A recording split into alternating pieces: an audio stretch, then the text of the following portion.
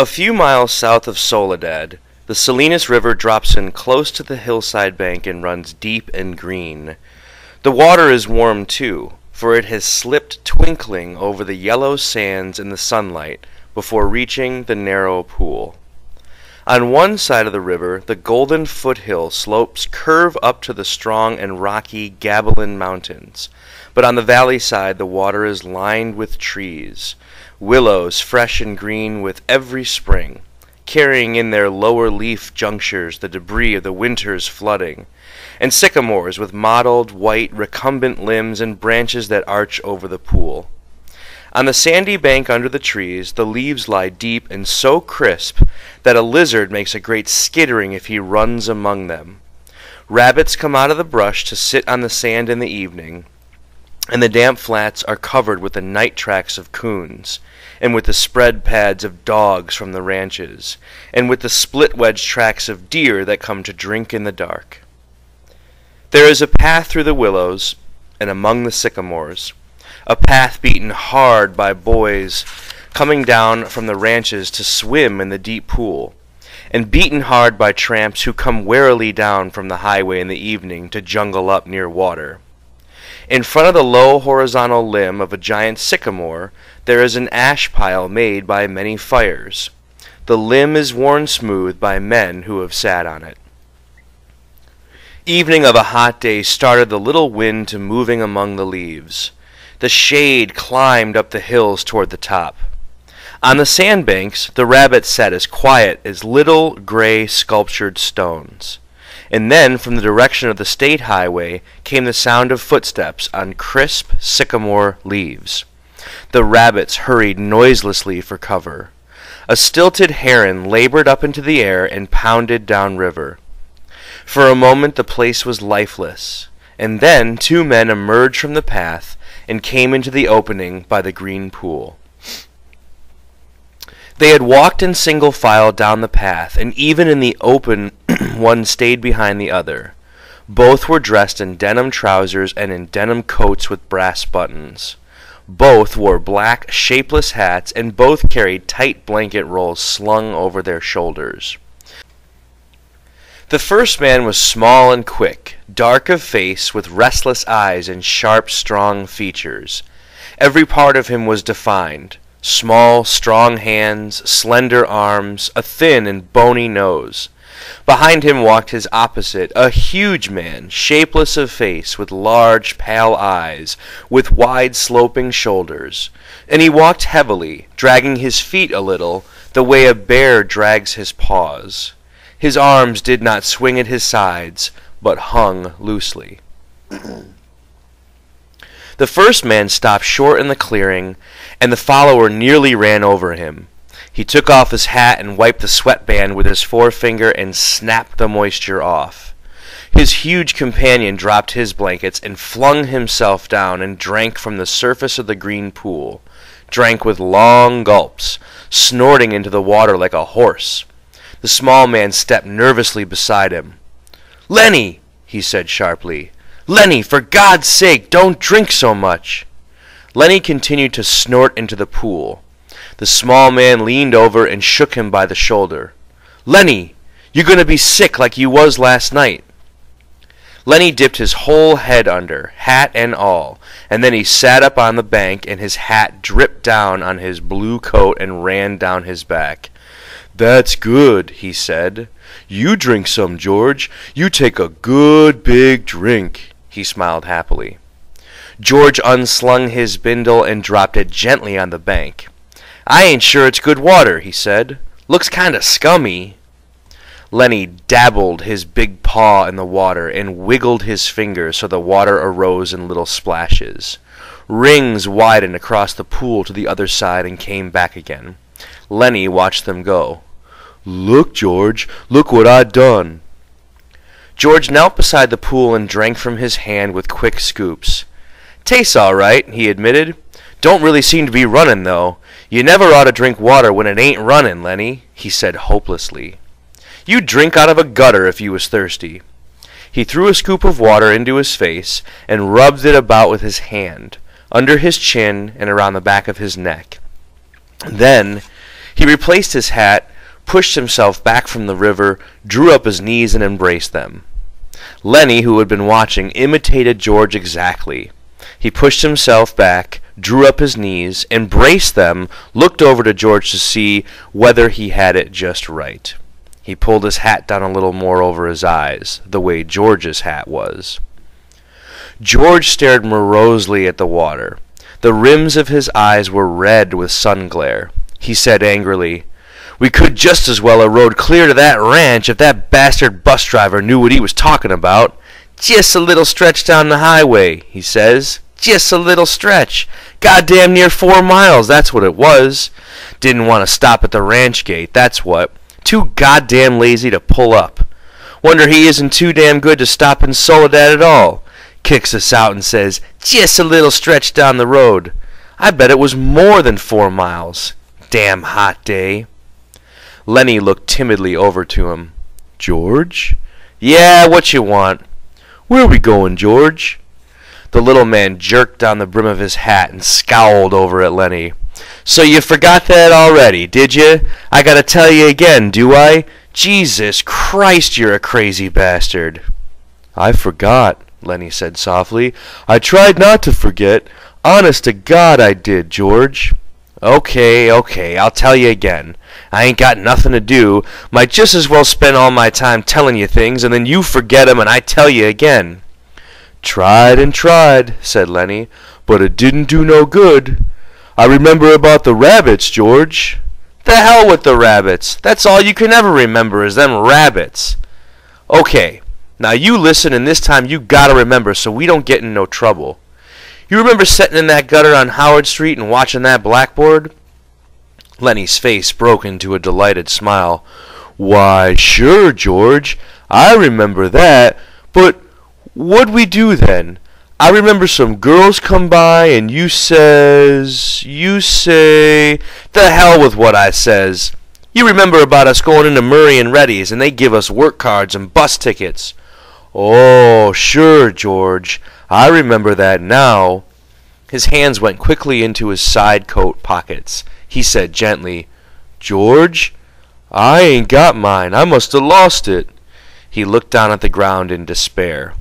You never had none, you crazy bastard. I got both of 'em here. Think I'd let you carry your own work card? Lenny grinned with relief. I thought I put it in my side pocket. His hand went into the pocket again. George looked sharply at him. What'd you take out of that pocket? Ain't a thing in my pocket, Lenny said cleverly. I know there ain't. You got it in your hand. What you got in your hand, hiding it? I ain't got nothing, George. Honest. Come on, give it here. Lenny held his closed hand away from George's direction. It's only a mouse, George. A mouse? A live mouse? Just a dead mouse, George. I didn't kill it. Honest, I found it. I found it dead. Give it here, said George. Aw, leave me have it, George. Give it here. Lenny's closed hand slowly obeyed. George took the mouse and threw it across the pool to the other side, among the brush. What you want of a dead mouse, anyways?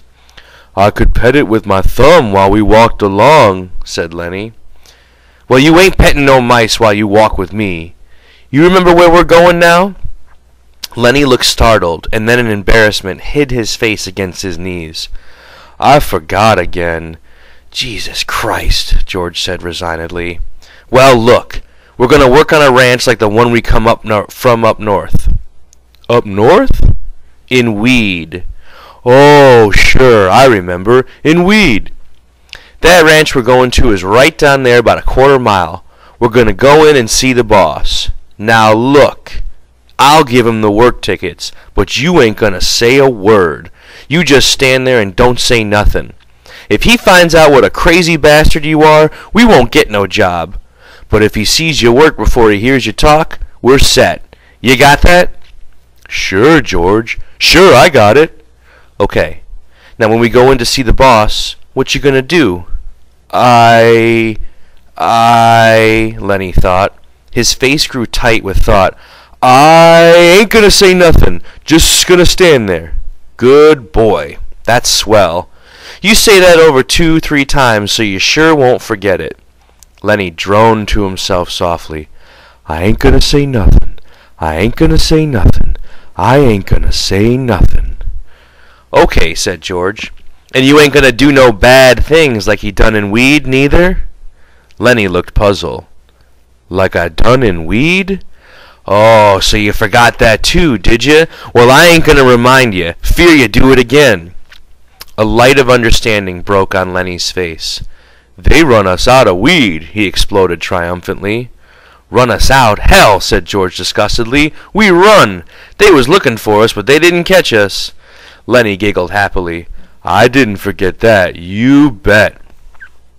George lay back on the sand and crossed his hands under his head, and Lenny imitated him, raising his head to see whether he were doing it right. God, you're a lot of trouble, said George. I could get along so easy and so nice if I didn't have you on my tail. I could live so easy and maybe have a girl. For a moment Lenny lay quiet, and then he said hopefully, We gonna work on a ranch, George. All right, you got that. But we're gonna sleep here because I got a reason. The day was going fast now. Only the tops of the Gabilan Mountains flamed with the light of the sun that had gone from the valley. A water snake slipped along on the pool, its head held up like a little periscope. The reeds jerked slightly in the current. Far off toward the highway a man shouted something, and another man shouted back. The sycamore limbs rustled under a little wind that died immediately. George, why ain't we going on to the ranch and get some supper? They got supper at the ranch. George rolled on his side. No reason at all for you. I like it here. Tomorrow we're going to go to work. I seen thrashing machines on the way down. That means we'll be bucking grain bags, busting a gut. Tonight I'm going to lay right here and look up. I like it. Lenny got up on his knees and looked down at George. Ain't we going to have no supper? Sure we are, if you gather up some dead willow sticks. I got 3 cans of beans in my bindle. You get a fire ready. I'll give you a match when you get the sticks together. Then we'll heat the beans and have supper. Lenny said, I like beans with ketchup. Well, we ain't got no ketchup. You go get wood, and don't you fool around. It'll be dark before long. Lenny lumbered to his feet and disappeared in the brush. George lay where he was and whistled softly to himself. There were sounds of splashings down the river in the direction Lenny had taken. George stopped whistling and listened. Poor bastard, he said softly, and then went on whistling again. In a moment Lenny came crashing back through the brush. He carried one small willow stick in his hand. George sat up. All right, he said brusquely. Give me that mouse. But Lenny made an elaborate pantomime of innocence. What mouse, George? I ain't got no mouse. George held out his hand. Come on, give it to me. You ain't putting nothing over. Lenny hesitated, backed away, looked wildly at the brush line as though he contemplated running for his freedom. George said coldly, You gonna give me that mouse, or do I have to sock you? Give you what, George? You know goddamn well what. I want that mouse. Lenny reluctantly reached into his pocket. His voice broke a little. I don't know why I can't keep it. It ain't nobody's mouse. I didn't steal it. I found it lying right beside the road. George's hand remained outstretched imperiously. Slowly, like a terrier who doesn't want to bring a ball to its master, Lenny approached, drew back, approached again. George snapped his fingers sharply, and at the sound Lenny laid the mouse in his hand. I wasn't doing nothing bad with it, George, just stroking it. George stood up and threw the mouse as far as he could into the darkening brush, and then he stepped to the pool and washed his hands. You crazy fool! Don't you think I could see your feet was wet where you went across the river to get it? He heard Lenny's whimper cry, and wheeled about, blubbering like a baby. Jesus Christ! A big guy like you? Lenny's lip quivered and tears started in his eyes. Oh, Lenny, George put his hand on Lenny's shoulder. I ain't taking it away just for meanness. That mouse ain't fresh, Lenny, and besides, you broke it petting it. You get another mouse that's fresh, and I'll let you keep it a little while." Lenny sat down on the ground and hung his head dejectedly. "I don't know where there is no other mouse. I remember a lady used to give 'em to me, every one she got. But that lady ain't here." George scoffed. "Lady, huh? Don't even remember who that lady was. That was your own Aunt Clara. And she stopped giving 'em to you. You always killed 'em." Lenny looked sadly up at him. "They was so little," he said apologetically. "I'd pet 'em, and pretty soon they bit my fingers, and I pinched their heads a little, and then they was dead, because they was so little." "I wish we'd get the rabbits pretty soon, George. They ain't so little." "The hell with the rabbits. And you ain't to be trusted with no live mice. Your Aunt Clara give you a rubber mouse, and you wouldn't have nothing to do with it." "It wasn't no good to pet," said Lenny. The flame of the sunset lifted from the mountain tops, and dusk came into the valley, and a half-darkness came in among the willows and the sycamores. A big carp rose to the surface of the pool, gulped air, and then sank mysteriously into the dark water again, leaving widening rings on the water. Overhead the leaves whisked again, and little puffs of willow cotton blew down and landed on the pool's surface. "You going to get that wood?" George demanded. "There's plenty right up against the back of that sycamore. Floodwater wood. Now you get it." Lenny went behind the tree and brought out a litter of dried leaves and twigs. He threw them in a heap on the old ash pile and went back for more and more. It was almost night now. A dove's wings whistled over the water.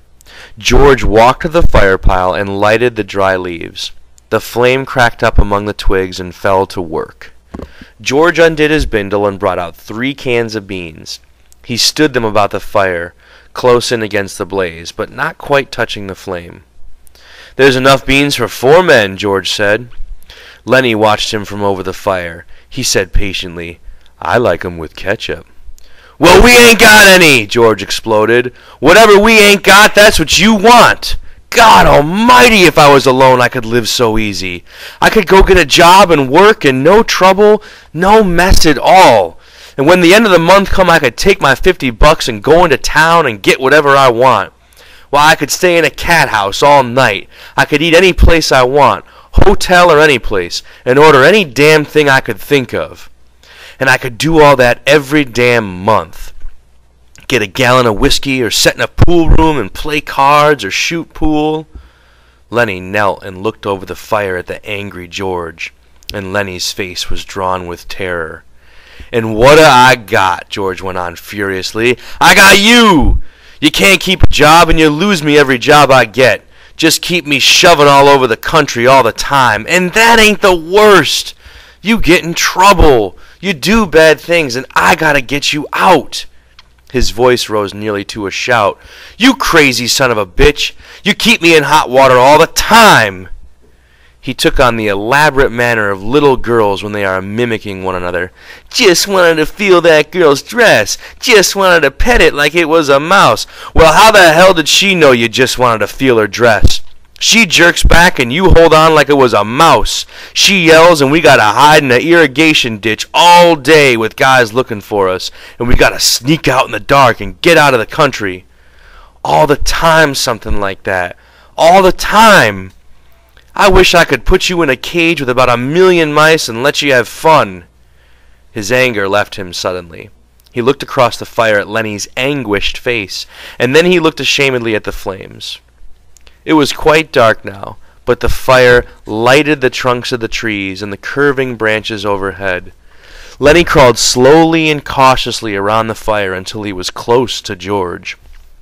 He sat back on his heels. George turned the bean can so that another side faced the fire. He pretended to be unaware of Lenny so close beside him. "George?" very softly. No answer. "George? What do you want?" "I was only fooling, George. I don't want no ketchup. I wouldn't eat no ketchup if it was right here beside me. If it was here, you could have some. But I wouldn't eat none, George. I'd leave it all for you. You could cover your beans with it, and I wouldn't touch none of it." George still stared morosely at the fire. "When I think of the swell time I could have without you, I go nuts. I never get no peace." Lenny still knelt. He looked off into the darkness across the river. "George, you want I should go away and leave you alone?" "Where the hell would you go?" "Well, I could. I could go off in the hills there. Some place I'd find a cave." "Yeah? How'd you eat? You ain't got no sense enough to find nothing to eat." "I'd find things, George. I don't need no nice food with ketchup. I'd lay out in the sun and nobody'd hurt me, and if I found a mouse, I could keep it. Nobody'd take it away from me." George looked quickly and searchingly at him. "I been mean, ain't I?" "If you don't want me, I can go off in the hills and find a cave. I can go away any time." "No, look, I was just fooling, Lenny, 'cause I want you to stay with me. Trouble with mice is you always kill 'em." He paused. "Tell you what I'll do, Lenny. First chance I get, I'll give you a pup. Maybe you wouldn't kill it? That'd be better than mice, and you could pet it harder." Lenny avoided the bait. He had sensed his advantage. "If you don't want me, you only just gotta say so, and I'll go off in those hills right there. Right up in those hills and live by myself, and I won't get no mice stole from me." George said, "I want you to stay with me, Lenny. Jesus Christ, somebody'd shoot you for a coyote if you was by yourself. No, you stay with me. Your Aunt Clara wouldn't like you running off by yourself, even if she is dead." Lenny spoke craftily. "Tell me, like you done before." "Tell you what?" "About the rabbits," George snapped. "You ain't gonna put nothing over on me." Lenny pleaded, "Come on, George, tell me, please, George, like you done before." "You get a kick out of that, don't you? Alright, I'll tell you, then we'll eat our supper." George's voice became deeper. He repeated his words rhythmically, as though he had said them many times before. "Guys like us, that work on ranches, are the loneliest guys in the world. They got no family. They don't belong no place.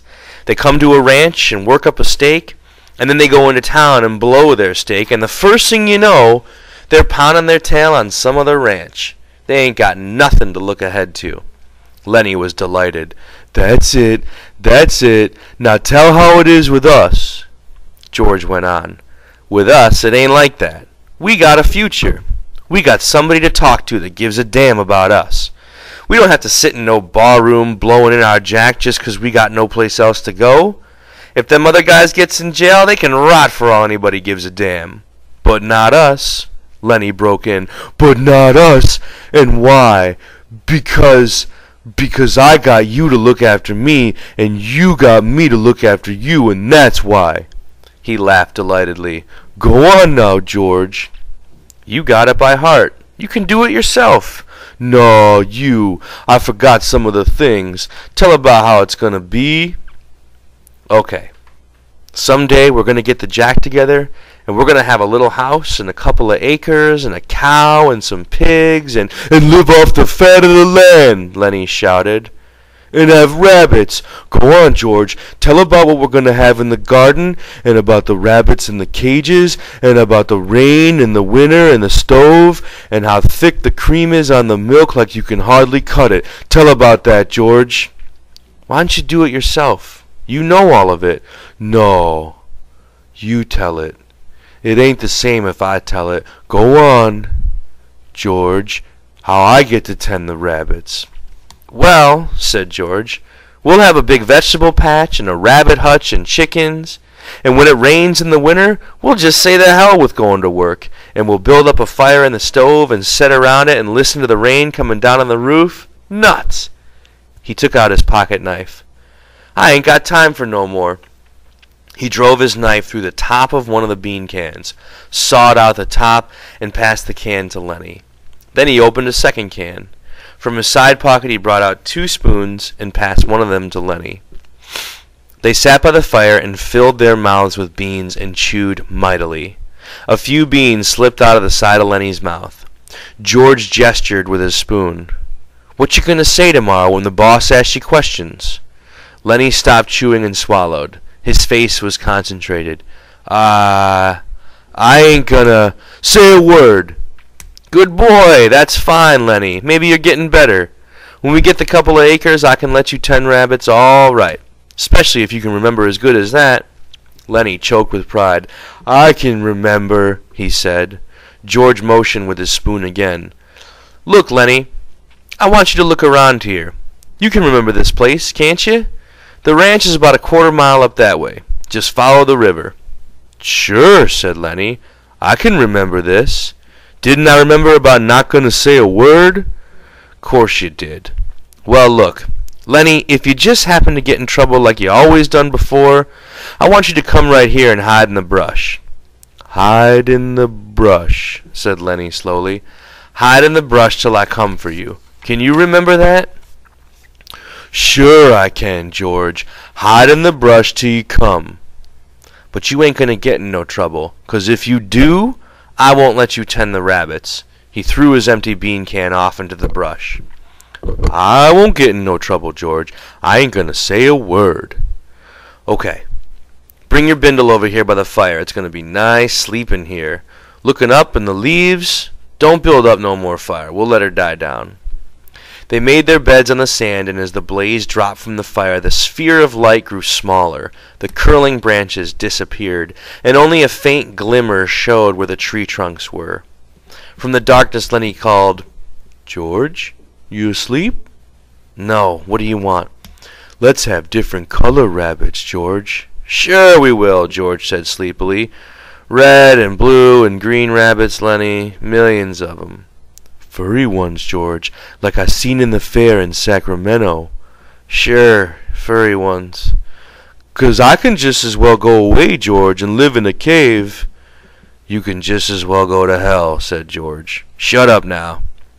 The red light dimmed on the coals. Up the hill from the river a coyote yammered, and a dog answered from the other side of the stream. The sycamore leaves whispered in a little night breeze.